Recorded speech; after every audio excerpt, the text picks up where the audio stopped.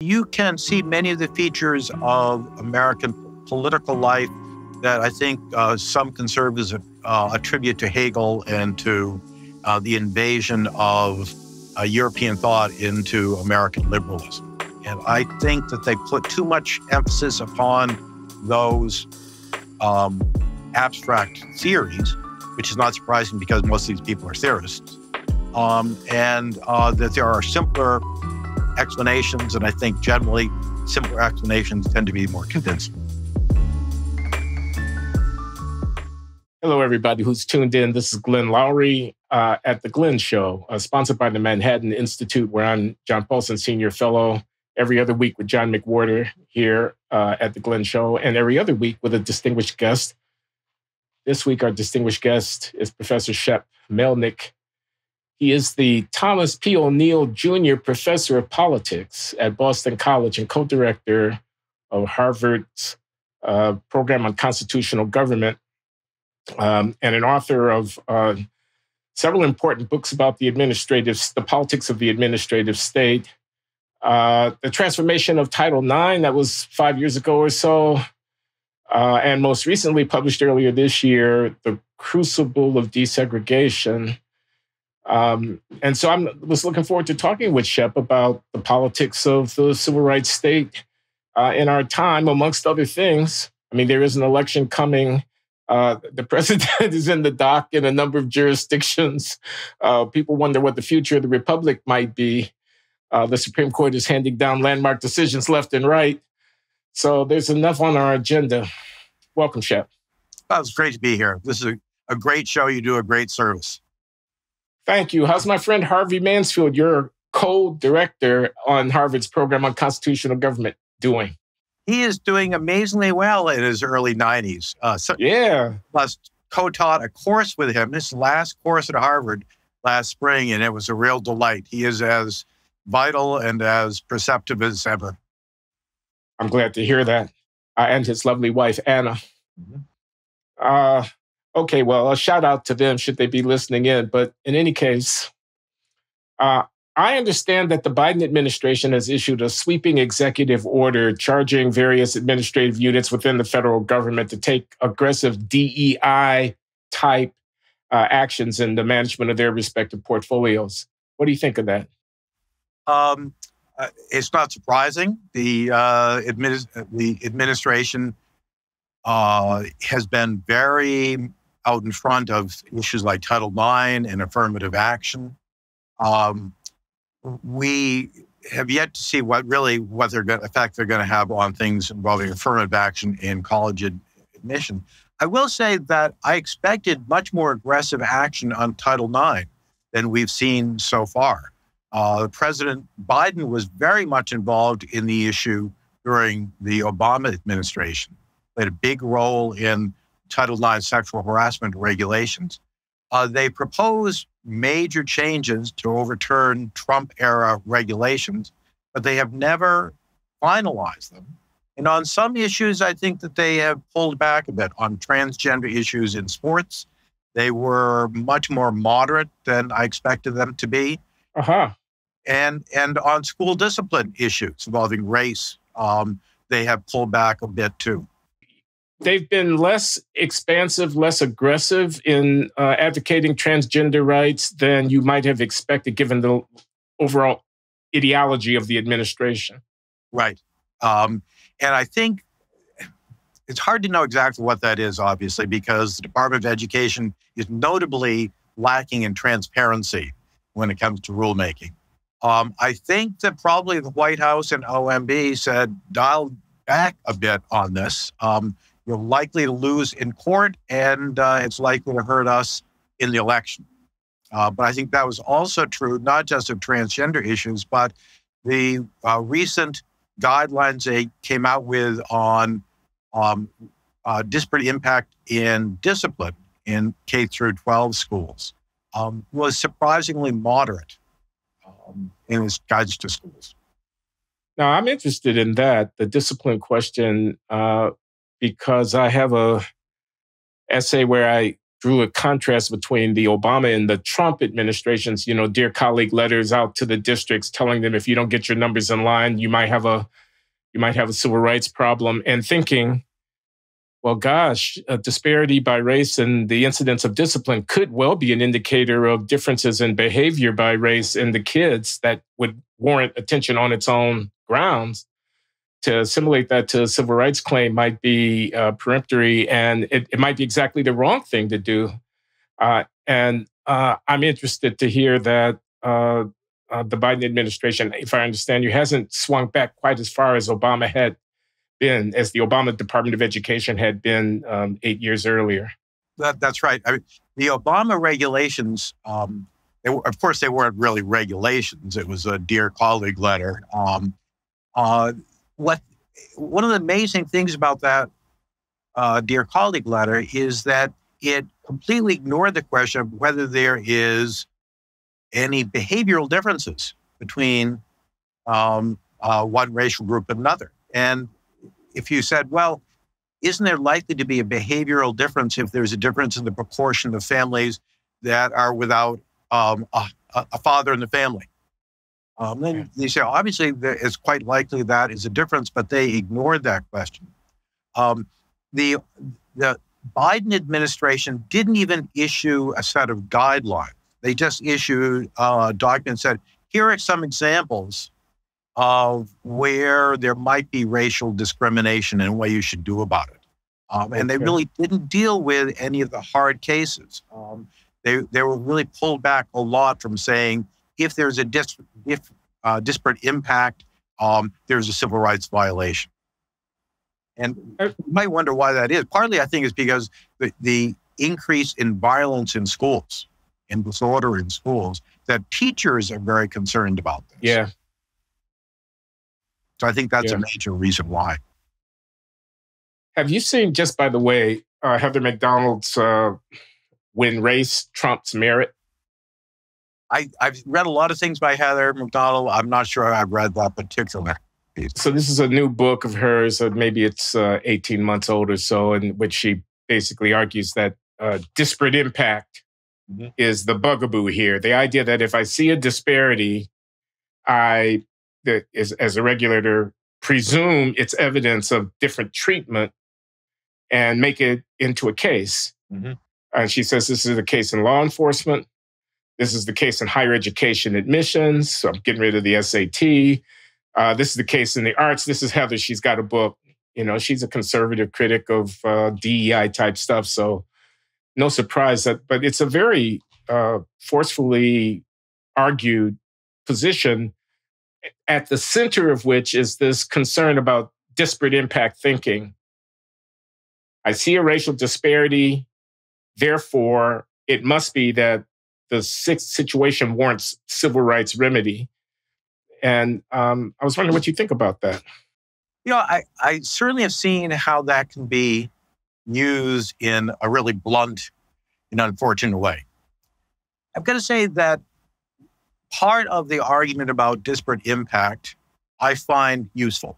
So if you see in employment or in school discipline or in admissions, there's a big racial difference, then I think that Office of Civil Rights or the institution should say, what is the cause of this? But then you should be willing to go through all of the possible causes in addition to racial discrimination.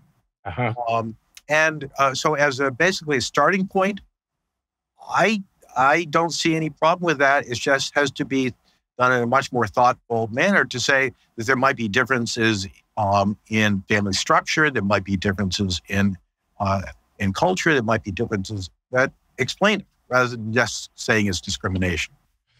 Okay, so the disparity could trigger an inquiry, but the inquiry should be open. Right. That's a good way of putting it. Yeah. So that's in some ways related to one of the issues I talked about in the desegregation book, that in the early days of desegregation, we went from an understanding of colorblindness, that you don't use racial categories for assigning kids to school.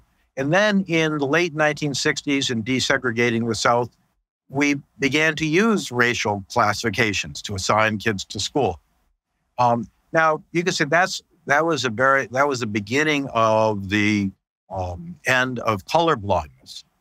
I would actually say that was absolutely necessary because there is so much use of discretion by Southern officials to avoid Brown versus Board of Education, keep the schools segregated. Now, I don't think if we use those kind of assigning kids to school by race, by the numbers, if we didn't do that, I'm not sure Southern schools ever would have been desegregated. It was an emergency. There was the racial caste system. We had to destroy it. But then you have to think, what are the circumstances in which you take the extraordinary measure of using racial classifications, and what are the limits on that?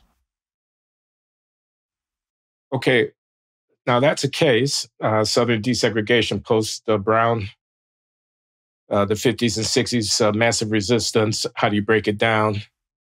It's a case, but it seems to me, I wonder what you think, it may exemplify a more general principle. And the principle is that color blindness is a moral principle, is a moral mandate, is not self-enforcing.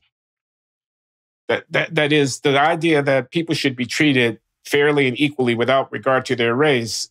If people who are on the ground in local situations don't abide by it, can't be actually discerned and remedied unless one takes race into account. So a universal color blindness doesn't have any teeth. Something like that. Right. No, I think that's exactly right. That especially, I mean, there's always a tendency when you're and we see this with affirmative action, to try to retreat into a great deal of discretion. And then that can be used to inject race in either legitimate or illegitimate ways. And that's extremely hard to police. And that's one reason why we end up coming back to some form of disparate impact analysis to make sure that there's not, see if we can figure out if there has been some illicit use of race in these discretionary determinations. Do you think Justice Roberts, in his opinion, in the Students for Fair Admissions case, I mean, he's been criticized from the left, he's been lauded from the right, but a lot of people have observed, well, there's a massive hole in his prohibition on the use of race in college admissions, where he says, if race were part of a narrative in which a student was giving an account of their hardship, race figured in that particular account in a concrete and explicit and definite way, it's okay to make reference to it, even though I wouldn't want you to use it in a generic way. Is that a get out of jail free card or what? I think it very well might be, because we know that if admissions offices in highly selective schools are really committed to what they call diversity, what we would call racial preferences. But on the other hand, I got to say, I have a great deal of sympathy for what Justice Roberts says there. Do we think that race should never be taken into account in any way? I think that we don't.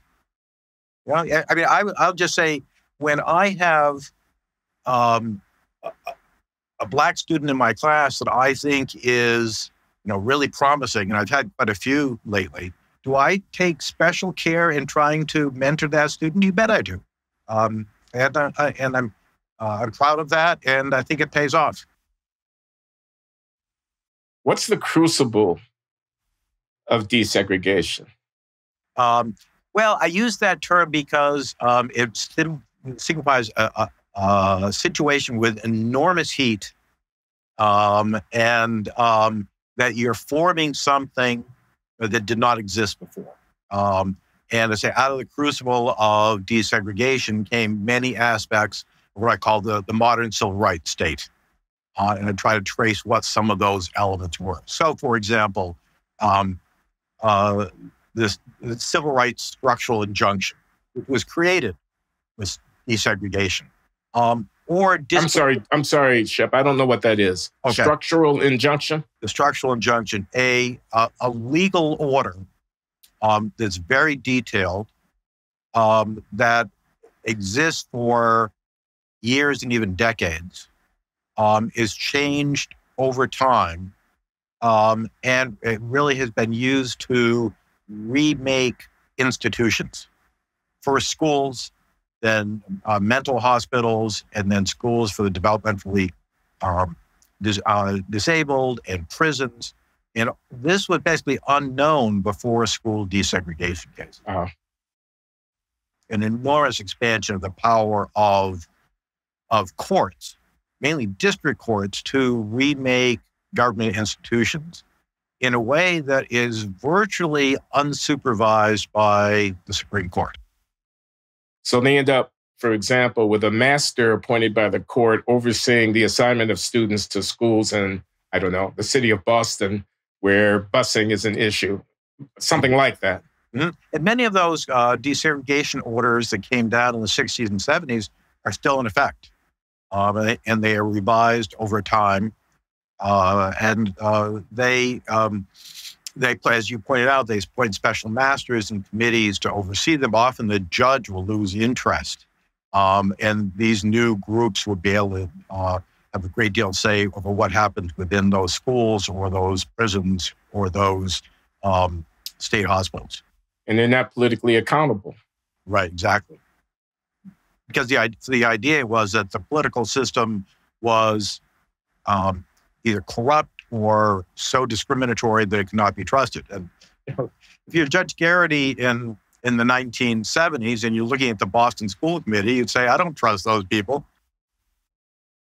Not without reason. Right. I suppose that the consent decrees visited upon local police departments by the Department of Justice would fit within that same framework. Exactly. I mean, one of the features, so we created these structural injunctions. And then a variation on that was the consent decree, which was usually negotiated by the Department of Justice. That does the same thing. It's legally binding and allows the Department of Justice to have supervisory powers over a police department or jail or prison or whatever. Okay, I'm a neophyte here in terms of the legal history of desegregation efforts, but fill in the blank or tell me where I'm wrong in this crude account, which is there was Brown, there was resistance to Brown, there was effort to overcome resistance to Brown. There was the blatant segregation in the South, and there was the de facto segregation in the North, and the arc of history moved in the direction from the former to the latter in the fullness of time. Various fights were had at the Supreme Court and elsewhere about this. Mm-hmm. The net effect, however, has been that resegregation has exerted it has raised its ugly head through the de facto consequence of people living in neighborhoods and sorting themselves. Mm-hmm. And when you look at the kind of statistics that empirical social scientists might gather in terms of how much segregate, what's the average percentage Black in a school that a Black kid is going to, something like that, those numbers are still higher than anybody would like to see, but it's not clear what to do about it. Have I got it more or less right? There's a lot to that. Maybe I'll add a few little pieces. Please do. So, the first thing I would say is that when you went from massive resistance in the 1950s to the beginning of change in the late 1960s, one of the changes there was that Southern school systems changed their tactics. They said, we're not, sure, we're in favor of desegregation, but we're going to do it through freedom of choice plans. And sometimes those plans were so manipulated there was really no choice at all. But other times there was real freedom of choice. But for a number of reasons, many Black parents were not willing to send their kids to white schools. They feared retaliation. They feared that their children would be harassed. They had very good reason for this. Some of them had great pride in their current schools. Some of them would rather have their children taught by Black teachers in Black schools rather than white white teachers in white schools. So there are lots of reasons, but then the court basically said freedom of choice is in itself not enough. We have to have racial balance. And I think, if I'd been on the court at the time, I would have had a fair amount of sympathy for that position, because so often freedom of choice was a fraud or based on intimidation. But then, as a result, the idea of the racial balance in itself became the end of desegregation. And then that was transferred to the North, where the segregation, the separation of race was based on residence, usually. And then when you return north, I'd say that the focus became not segregation per se, but what the Civil Rights Commission called racial isolation regardless of cause. And the idea was that if you had the right mix of black and white students, basically 70% white, 30% black, then black students' education would be greatly expanded, greatly improved. So in that transition, social science became crucial. And often the social sciences presented to the courts was pretty weak. I assume that social science was finding beneficial effects of racial balancing, which on further examination didn't hold up to scrutiny. That's right. Kind of extravagant claims about the advantages of a 70-30 mix. I mean, I come back to that because the argument was that you wanted the white kids to set the culture of the school, and then the black kids would take advantage of that, because the white kids would be high SES, black kids would be low SES, and you wanted to have the culture set by the high SES students. So there, I just said that when you then said, well, black students in Roxbury will benefit by going to South Boston High School. That really didn't fit the theory.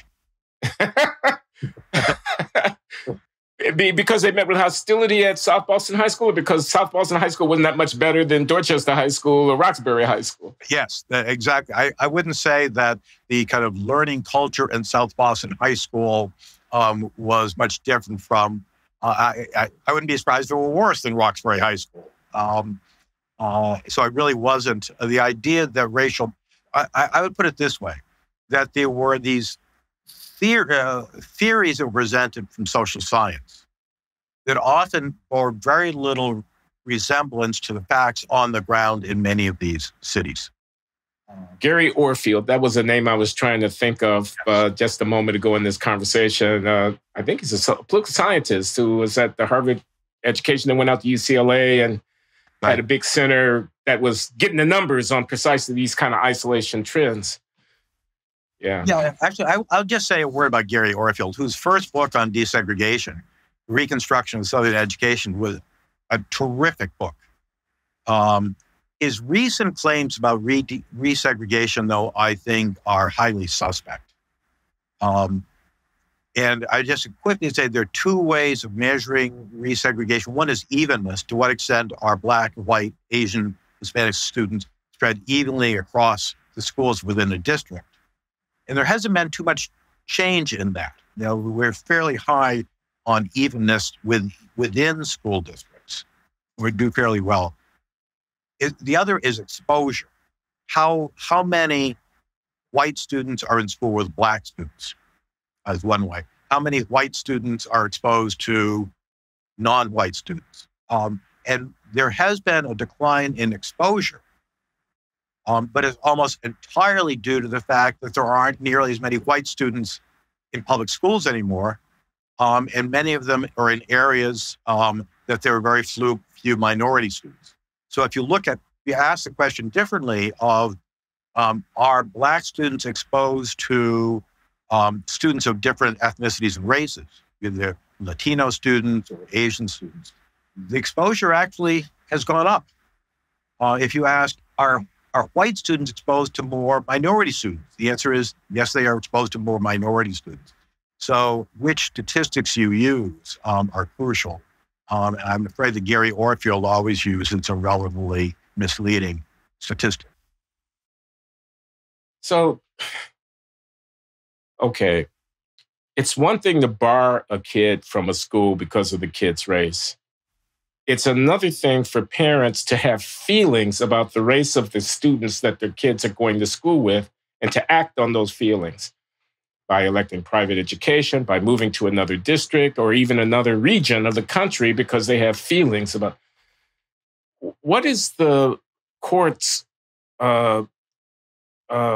view of the relevance to constitutional considerations of those two different concerns? One about don't act in such a way as to discriminate with racial intent, but the other about do I actually have to correct the consequences of people acting on their own preferences because I don't like the outcome when they act on their own preferences? Mm-hmm. Is that a clear distinction? Well, what I would say is, you asked the question, how do the court respond to those two different understandings? I said, yes, with many decades of avoidance and ambiguity. If I could say one thing about the Supreme Court's decision on desegregation was the extent of ambiguity and their willingness or eagerness to avoid the hardest questions. And that is the hardest question. The court goes back and forth on these. And within the court, you can see major differences of opinion and being, in the majority opinion, being kind of covered over with ambiguous language, leaving the lower courts in an enormously difficult situation. And the one way in which this came about is that because the court has made it very clear that if there's any evidence that there's been legal segregation in a school district in any form, then you have to have evenly balanced schools across the district. But then the court in the key decision in Detroit said that you can't draw in kids from the white suburbs to desegregate the inner city. Because if people want to move to the suburbs, that's their choice. And it wasn't the state or the school district that did the segregating. So that really shows that they want to have a little bit of it. They want to have it both ways.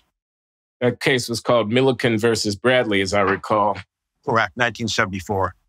I actually cited it in my 1976 PhD thesis at MIT because I was trying to make the point that if opportunity is partly determined by the decisions about a social connection that people are free to make, mm-hmm, then the idea, and I really kind of was influenced by James Fishkin. Do you remember this book, Equal Opportunity in the Family, Justice, Equal Opportunity in the Family, something like that? Vaguely.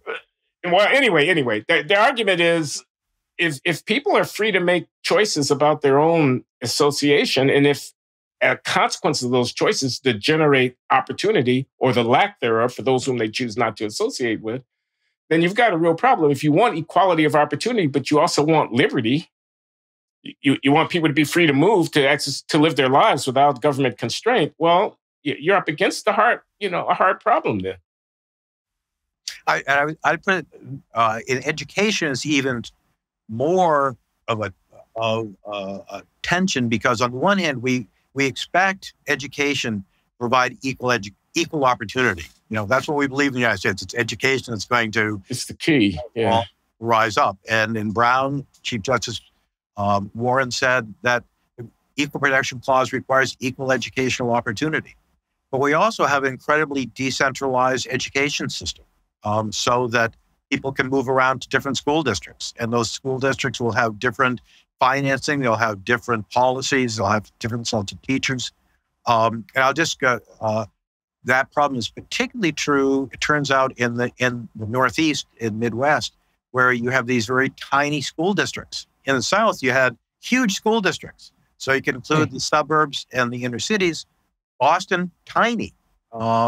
Most northern cities, really tiny school districts. So if you're going to try to have suburban, urban desegregation, you have to cross district lines, and the court said you can't do that. I think they had good reasons for saying that. but it vastly complicated the problem of reaching the goal that they had established for themselves. You're the Thomas P. O'Neill Jr. professor. Tip O'Neill, the late Tip O'Neill, Speaker of the House of Representatives for many, many years, iconic Boston Irish politician. And I remember, because I was in graduate school in Cambridge in the early mid-70s, the intensity of the reaction to that. Are we ever likely to see something like that again? I mean, that reaction, blowback, resistance from not dug in kind of racist resistance, but just I don't want my kid bust across town kind of resistance. It's not my problem. Why are you putting that on me? You're disrupting my life. You're forcing me. You're recruiting me into a crusade I didn't sign up for. Resistance. Mm-hmm. Where was Tip O'Neill in that mix, by the way? Tip was where a lot of Massachusetts Democrats were, which was trying to straddle the issue. Same with Kevin White and many others. I think he probably leaned in the direction of the desegregation order, but to the extent possible, tried not to be directly identified with it. The Ted Kennedy was caught in that maelstrom too, and all of the Boston politicians. On the question of, will we see that again? In some ways, in a small way, we're seeing it all the time. Because over the last about 20 years, there's been effort to release schools from these injunctions and court orders. And sometimes it has been white parents, as in Charlotte, have said, we have, the bus rides have gotten longer and longer and longer. We need to end this. And the court did end it, but as part of a deal, they said, we're going to put a lot more resources into the schools in downtown Charlotte. And actually, they did see an increase in the NAEP tests in Charlotte as a result of, you had fewer white students, but you had more resources. That wasn't uniformly true. Turns out in some of the junior high schools, the guys, as the schools got less integrated, both the black and the white guys started to get into more trouble with criminal justice. So there are kind of conflicting signals. But in other places, it was the black parents that said, we're sick of having our kids bus long distances. And it was the black students and black parents who wanted the court orders lifted. So in smaller, less dramatic ways, I think we're seeing that still. I was struck when you said earlier that some of the difficulty in achieving integration in the South came from the fact that Black communities resisted having their institutions dismantled or their kids, going to school in majority white settings. And I recall some of the arguments that Justice Thomas would make in some of these opinions, dissents, and concurrences in which he would extol the effectiveness of some Black schools that were not desegregated, but that were nevertheless really quite outstanding, drawing on the work of Thomas Sowell, who chronicled some of these schools. Is there any political support, any local NAACP or Urban League branch, state rep or municipal official, African-American, prepared to stand apart a little bit from the Democratic Party's general narrative about, anti-discrimination and whatnot, and assert the, I wonder whether it exists there and hasn't been reported, or whether it really isn't a significant factor in the politics of this question. My sense is that the kind of dissent from the national civil rights organizations' positions has tended to focus much more on charter schools and choice and vouchers. then Yeah. In the history of desegregation, of course, were some mighty battles between local groups and the national NAACP, especially in Atlanta, but also in Detroit, where the local Black leaders said, "Hey, finally, we've got control over our schools. We're electing the school committee. We're electing the mayors. We don't want to share our control over the schools with these white suburban school districts and superintendents." In Atlanta, the Atlanta Compromise basically said, we're not going to try to have racial balance, but we will have racial control over our schools. And Detroit, the same thing basically happened eventually. But I believe the Black mayor, I think it was Coleman Young at the time, basically said, we want decentralization, not urban suburban busing. Okay. Can we talk about Title IX? Sure. I'm always happy to talk about Title IX.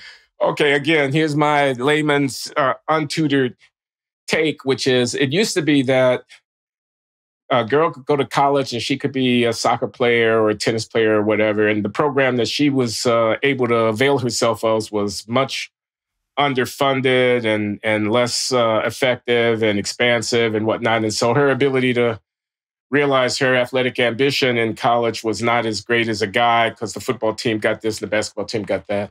And maybe even at the intramural level, there was racial discrimination in the availability of athletics. And so you needed a fix, and you got one in Title IX.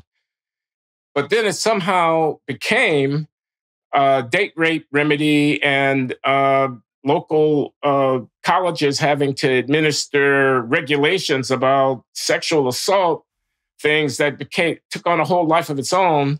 And that's not what was intended when the initial regulation was formulated. And there's a story to tell about how it got from the one to the other. Right. That's right?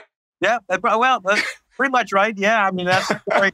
I take about 300 pages to tell the story, but that's a pretty good summary. I will add a couple elements. First, when Title IX was passed in 1972, there wasn't even much emphasis on sports because there were more serious issues. That a lot of schools had admissions rules that prohibited women from applying. And there was a lot of employment discrimination. So the people who wrote the law were particularly concerned with admissions above all, especially to grad schools, and the really quite rampant discrimination against women in employment. I'll just give one example with the institution we're familiar with. In the Harvard Government Department, when Title IX was passed in 1972, I believe there was only one tenured member of the faculty, that was Dita Sklar. And for a long time, she was just an instructor, not a professor. She's a brilliant political theorist, as I recall. Yeah, and she was kind of a second-class citizen in the department for some time. So the emphasis was on education and very serious forms of discrimination. Those problems were dealt with relatively quickly. And of course, we all know that now women are outpacing men in every aspect of education, K through 12, grad school, PhD programs. I see it in my classroom. They're doing better in guys, and guys really need to step it up. But then so the focus turned to sports. You might say, why? The reason was because that's the only part of the educational process of significance that is segregated by sex. So we said we're going to have separate but equal in college athletics, and then the question became, what's equal? And that was complicated because you have football, so you can't do it equal spending. Hard to say that you can't say, well, one football team is equal to one field hockey team because football, as one person said, is the fat man that's tipping the sports canoe. So that we struggled with that. I could say more about what I think some mistakes we made with athletics, but then I'd say that we went from the classroom to the playing field. And then in the 1990s and after, we went to the bedroom with sexual harassment. into the bathroom with transgender rights. So all of these issues that we didn't even have the language to talk about in 1972 have become central because the language of Title IX is very vague. Congress has not seen fit to intervene. And especially under Democratic administrations, you have a lot of responsiveness to interest groups that are pushing a new agenda. I'm assuming this is mostly driven by administrative discretion and not by court edict. Well, I think that's not true. I would say that it is equally a function of both. I call this leapfrogging in my book, where the agency would take a small move and the court will confirm it and go a little further. Then the agency will go beyond that. So in sports, the key decision was a First Circuit decision called Cohen versus Brown University, where the president of Brown fought tooth and nail about this against his understanding of you had to have more spending for women's sports. And he lost in the First Circuit. And that was the key decision on sports. I see. So on the transgender question, what is Title IX's relevance to that, and how's it playing out? Yeah, I mean, that's a complicated story. That it has basically come down to the question. Basically, Title IX says you can't discriminate if you are receiving federal funds on the basis of sex. What is the relationship between sex and gender? The courts, and to some extent, civil rights has said, when they said sex, they meant gender. But of course, the term gender was basically given new meaning to distinguish it from sex. So if you're looking for a logical progression of thought, you won't find it in these decisions. I guess what I would say was the key linchpin of these expansion of transgender rights is the idea that Title IX was created to undo sex stereotypes. And a sex stereotype is assuming that a transgender person should fit our mold of male or female. So if you discriminate on the basis of transgender status, you're discriminating on the basis of an illegal sex stereotype. If that seems a little odd, it's very odd. Has this been vetted at the Supreme Court? It has not come to the Supreme Court. I would just point out the Supreme Court has never issued a decision on sports and Title IX. It's all lower court. The lower courts have generally been quite supportive of a broad reading of Title IX to protect transgender students. I think if this comes to the Supreme Court, the outcome will be quite different. I'll just say, parenthetically, the Supreme Court has dealt with the issue of discrimination against transgender people in employment, the Bostock decision. And the Supreme Court said that discrimination against transgender people in employment is prohibited by Title VII of the Civil Rights Act. I think that's a completely reasonable decision, because under Title VII basically said, can you do this job? And if you wear a dress or don't wear a dress, wear makeup, you don't wear makeup, that doesn't determine how well you can do the job.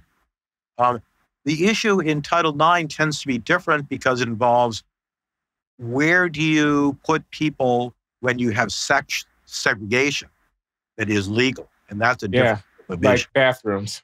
Bathrooms, locker rooms, and above all, rooms, prisons, but that's not a higher education thing. Right. But so when you have sex segregation that is legal and appropriate, then the transgender issue becomes a lot more complicated. Okay, now here's an argument that I'm not actually making because it's absolutely unacceptable, but I can hear it being made by some of the people I grew up with back on the south side of Chicago. And it's, to a certain degree, inspired, although my uncle doesn't know that, by John David Scritney's book, The Minority Rights Revolution. I know you know the book, and I know you know the guy. Yeah. He's a sociologist, political sociologist at UCSD. And the argument is, how do I know it's a civil rights question?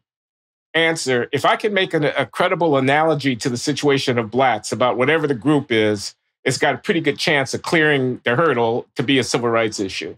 So here's the argument that you can't make. I'm Black. You're appropriating the suffering of my ancestors and the unique characteristic of my struggle for equal citizenship in this country on behalf of postmodern, hypermodern, unchristian, I'm sorry, I'm just making the argument my uncle's going to make, stuff, like transgender stuff, and I object.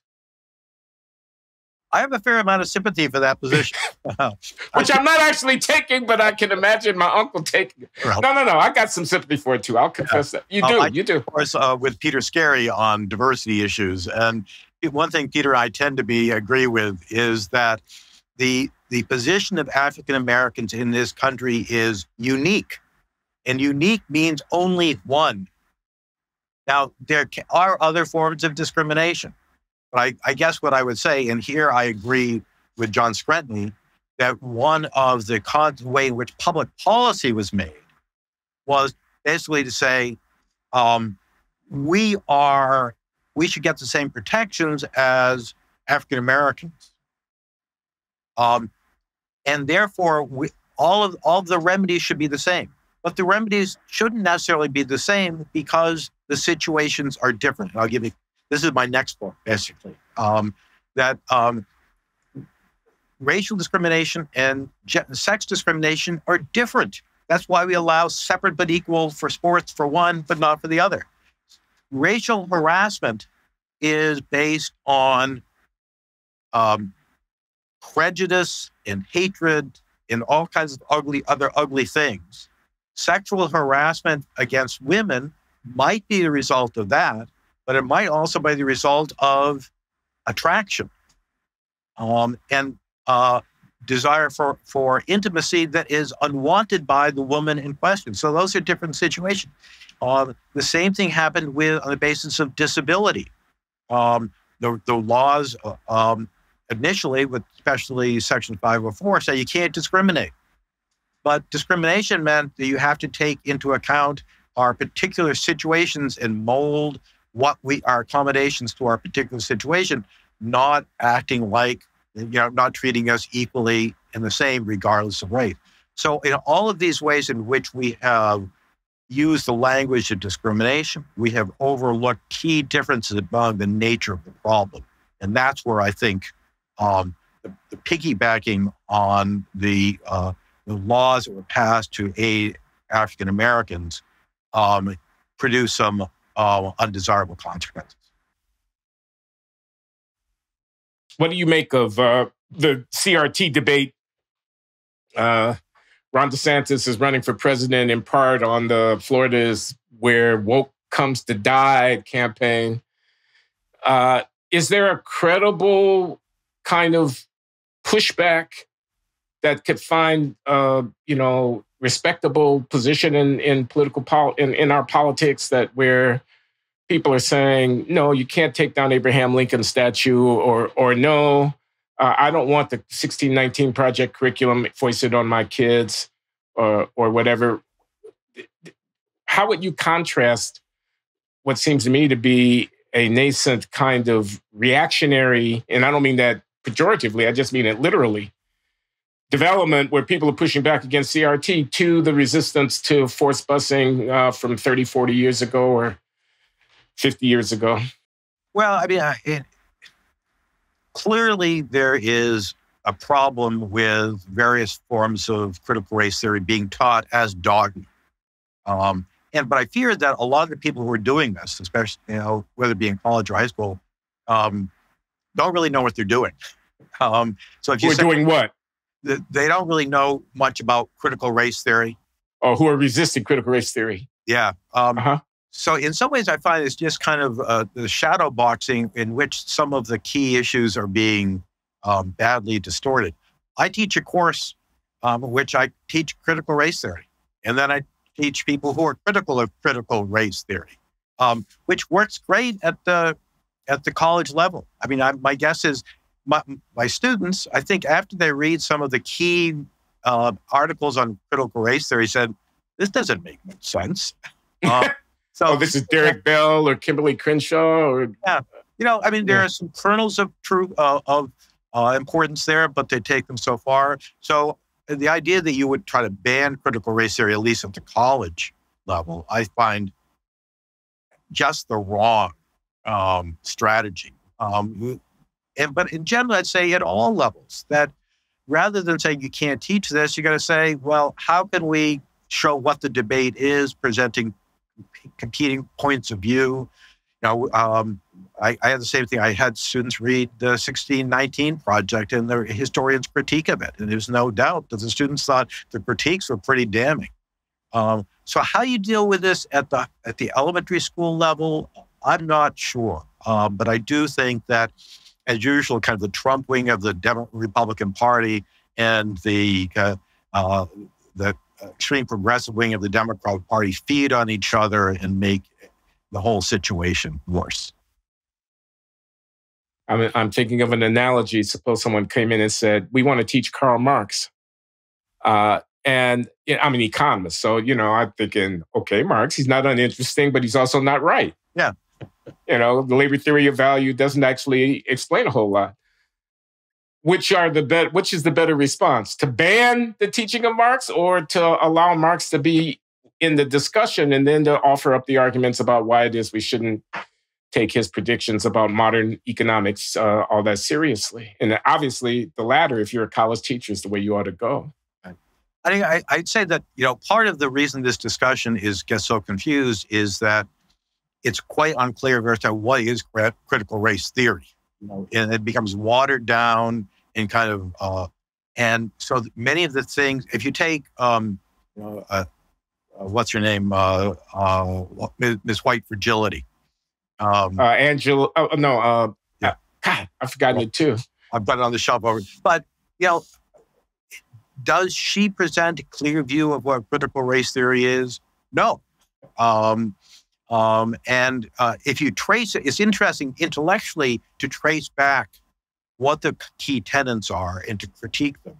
But usually that's not what is being taught in college or in high school or any place else.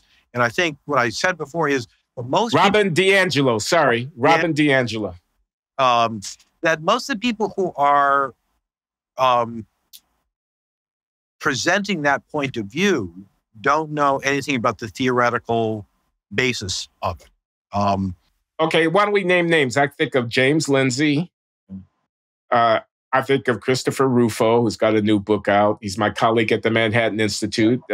May he live long and prosper, but that doesn't make him right about everything. Right.